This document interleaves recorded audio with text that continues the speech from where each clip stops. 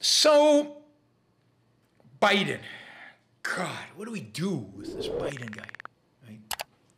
It's not even you can get that mad at him because he seems like this pathetic old guy who's barely holding it together, who is just incompetent, and who in the name of trying to keep his big 10 Democratic coalition together and appeasing the left has hired a bunch of some Obama leftovers who may be little bit competent, but then a bunch of just incompetent far leftists who have no clue about how government works or how to get stuff done, or so obsessed by their social agenda that they are going to just destroy whatever agenda he has and destroy their own capability of winning again. So, in every front, the Democrats and the Biden administration are losing. They got a few things passed. The big stimulus package that got passed right at the beginning. Hopefully, you guys all got your stimulus checks, right? And I don't know, I can't remember what it was, so many trillions of dollars. But, the one that Trump said was too small, and they only gave us $1,400 checks, and Trump wanted to give us $2,000 checks. Okay, I mean, that was obvious. It was going to pass. Everybody supported it. Republicans supported it. Trump supported it. Biden supported it. I mean, Trump didn't support it once it was Biden's, but in principle, Trump supported it. And then he got this infrastructure bill passed, horrible bill, terrible bill, that even Elon Musk said shouldn't have passed. He got that passed because 13 Republicans helped him out, and they passed it. Republicans love spending money. It's popular with their constituency. But other than that, smoke and mirrors, and everything is falling apart around him. So let's just go over some of the stuff. When Biden came into office, one of the things he promised was, look, he said, we're facing a crisis, COVID. We've had a child in the White House for 4 years, so obviously he couldn't cope. I agreed with that. I'm going to be an adult, and I'm going to do a much better job, and I will crush COVID, and COVID's going to go away because I'm going to go by the science. Well, I mean, he lied. He overpromised.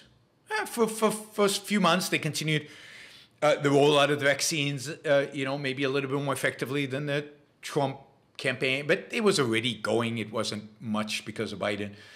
But all of that is obviously stalled. Delta virus showed up out of nowhere, making the vaccines, at least in terms of cases, less efficacious. The world is still going nuts over this stuff. We still get the new variants, this new variant now. All you have to know about variants of COVID is whatever Thessie has, that's the variant that's popular, that's common. Thessie, we're going to call her the COVID magnet. Hopefully she's not offended.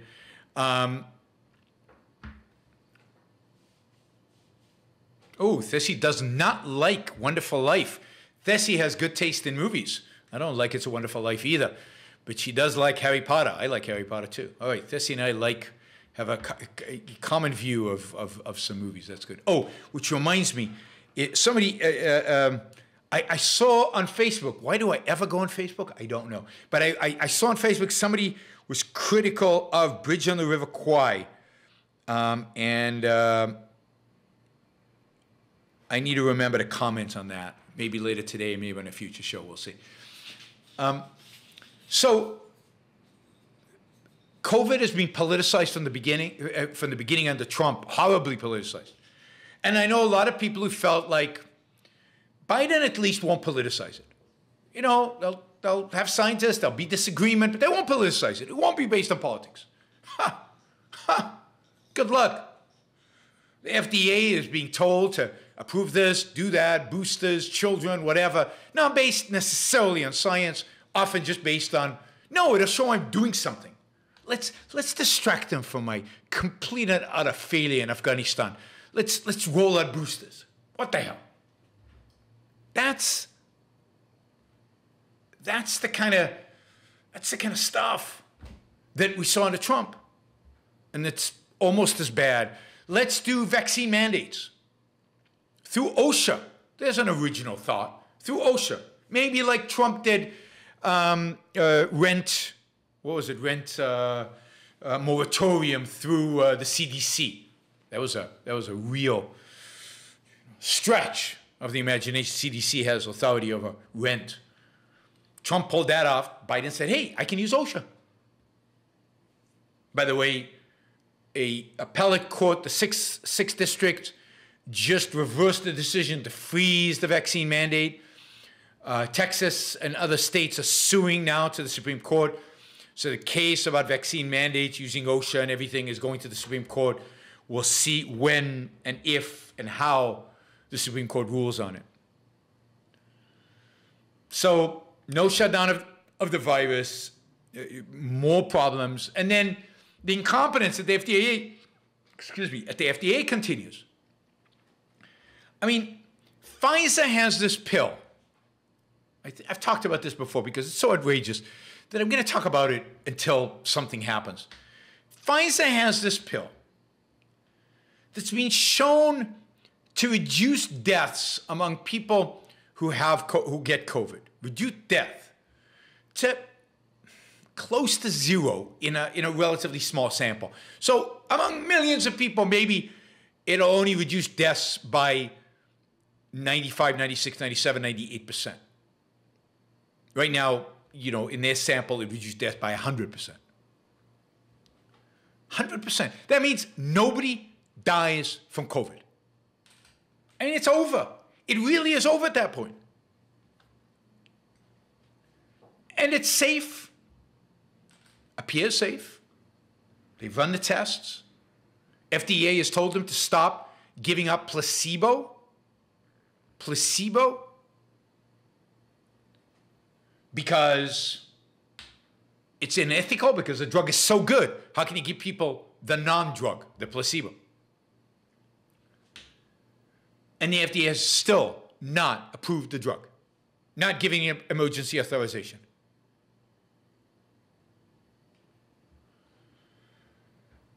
Tests. I've been complaining about tests for, 22 months since February when we talked about tests, certainly since March of 2020. Tests should be ubiquitous. They should be everywhere. You should have them stacked in your home. They should be cheap. They should be easy to use. They should be everywhere. No, still hard to get tests. Still difficult, particularly in the United States. You can get them much easier in Europe. Why can Europe get them easier than the US? What the hell? So Biden's failed. You have to give him a, what do we give him? Well, let's score him here. What do we give Biden on COVID? I give him a D. A D. He basically got it with the vaccines on a platter. All he had to do was focus on testing at that point. All he had to do was not have vaccine mandates. All he had to do was tell the FDA to get their act together. C minus, D plus maybe, somewhere in that range. All right. Now, granted, Biden got, the post-COVID economy. An economy was going to grow super big. Why? Because we know government stimulates, the economy grows. Never worked in history. But coming out of a crisis, the economy grows, and the economy was going to grow, and we stimulated it, and it should be amazing. Amazing. Best economy ever. Well, that was Trump. But second best economy ever. Right? Couldn't be better than Trump's. So, strong second quarter, unemployment really low. But then, it turns out, like always turns out, when people claim that the economy grows because of government policies and government stimulus, the economy slowed. Slowed. So it's still growing, but it's growing a lot slower than it was. And critically, amazingly, inflation is out of control. Suddenly, we've got high inflation. Inflation that we haven't seen in America since the early 1980s. It's transitory, Biden said. It doesn't exist. It's like Trump in February of 2020 saying, the virus, it'll go away. Cases, they'll go away. It's going to just disappear, like a miracle. It's just going to disappear, he said in a live interview. I can't remember when, June or July of last year. What do we suddenly see? Well, inflation might not just go away. There might not be a miracle. It might not be transitory. Maybe all that money, all that helicopter money that was sent into people's bank accounts, maybe that money will actually cause prices to rise. Maybe the fact that we constrained supply chains by deciding that a lot of people's jobs were not essential and then they didn't have to produce.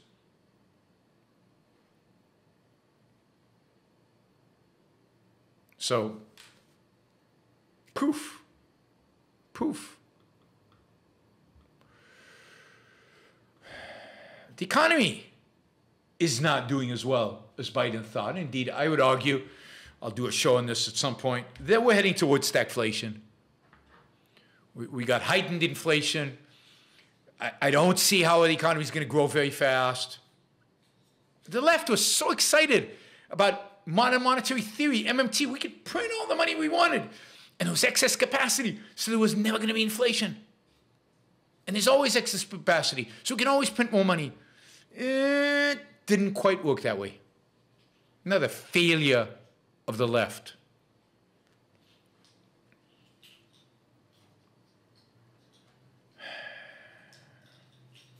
Interest rates are heading back up. Maybe, we'll see. If there's inflation, they certainly are. The Fed now, you saw the stock market take a dive the end of last week because the Fed now is going to fight inflation. But the market's afraid that in fighting inflation, what's the Fed going to do? Drive us into recession. So they're pricing a recession. It's not going to bode well for Biden. Not for Democrats in 2022, not for Biden in 2024. Build Back Better, going nowhere. They've already said it won't get passed this year. Probably won't get passed next year. Maybe they'll pass a small bill. Yeah, of course we had to get Biden in. I'm not sorry Biden is in. Let's be clear. I'm not sorry. The only thing that would make me potentially sorry is if we get Trump back in 2024. Then Biden was a waste. We needed to get anybody in to get rid of Trump. Trump is the greater threat, in my view. No question. This is all incompetence. This is not a threat to the very nature of America. And as you can see, it's failing. And popularity, Biden's popularity has collapsed. There's only one president less popular than Biden. Trump. But he didn't lose the election, even though he was very unpopular, because no way he could have lost it. He has overpromised, underdelivered. His supporters plummeted. You remember Afghanistan, the disaster that what Afghanistan was, right? Disaster. His woke appointees obsessed with, I don't know, sex discrimination, race discrimination, being woke, using the right language, doing all this crap.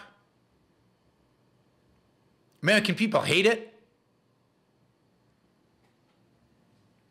Nobody likes it. Nobody likes them. You saw that in the election in November. Americans don't want woke. They don't like woke. Woke is in retreat. You notice the last month they've been a lot more silent about the woke. There's a lot less cancer culture bubbling to the surface.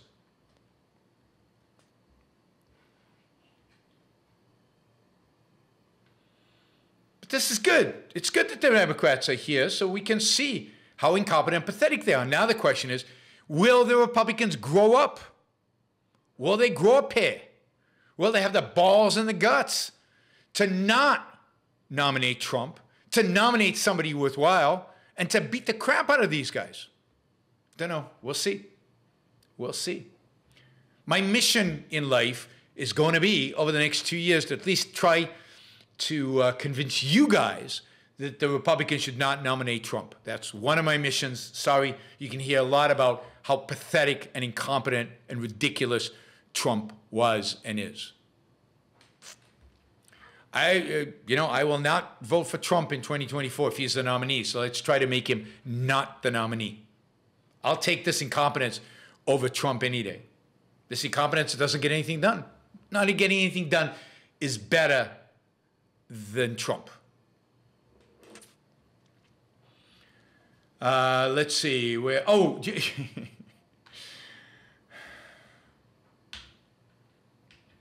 so what are they going to do? It looks like the Democrats are going to lose in a landslide in 2022 if nothing happens between now and then, which means we'll get divided government, which is exactly what I love. My ideal, as I've told you many, many times, is a Democratic president with a Republican House and Senate. I miss Clinton's last 6 years. Looking back now, Obama's last 6 years weren't that bad as compared to Trump and compared to Biden. So divided government, guys, if you believe in liberty, it's the best we can hope for until something fundamentally changes in one of these parties. Biden will turn, 82 in 2024? He can barely stay awake or, coherent now in 3 years. And then that's 4 more years. So he'll leave the presidency if he gets reelected at 86. Nobody's going to vote for this guy. He cannot win. I mean, anybody could beat him. This is why this is a real amazing opportunity for Republicans to nominate somebody who's not Trump, because almost anybody could beat Biden in 2024. Anybody.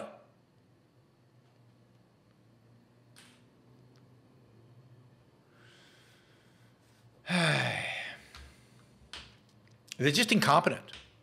They're incompetent in Congress. There are two things are the problem.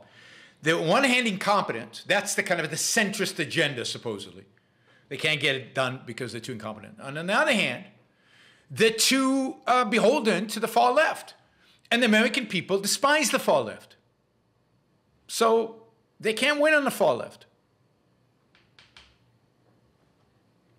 God, where did Ron Paul's name come out of nowhere? Ron Paul's older, I think, than Biden. Let's not get into the Ron Paul debate. All right. Anyway, so it's pathetic. It's pathetic. We'll do an analysis of the state of the Republican Party and the state of Trump within the Republican Party. But it's...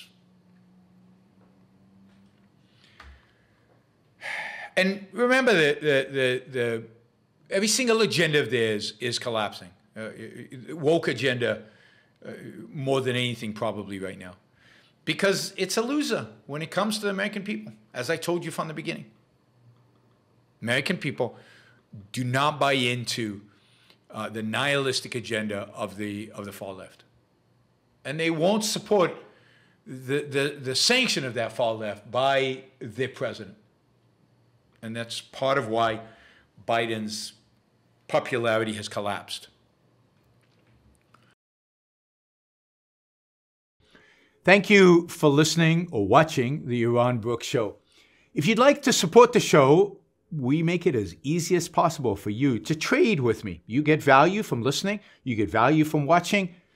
Show your appreciation. You can do that by going to yaronbrookshow.com/support, by going to Patreon, Subscribestar, Locals, and just making a appropriate contribution on any one of those channels. Also, if you'd like to see the Yaron Brook Show grow, please consider sharing our content and, of course, subscribe. Press that little bell button right down there on YouTube so that you get an announcement when we go live. And for those of you who are already subscribers and those of you who are already supporters of the show, thank you. I very much appreciate it.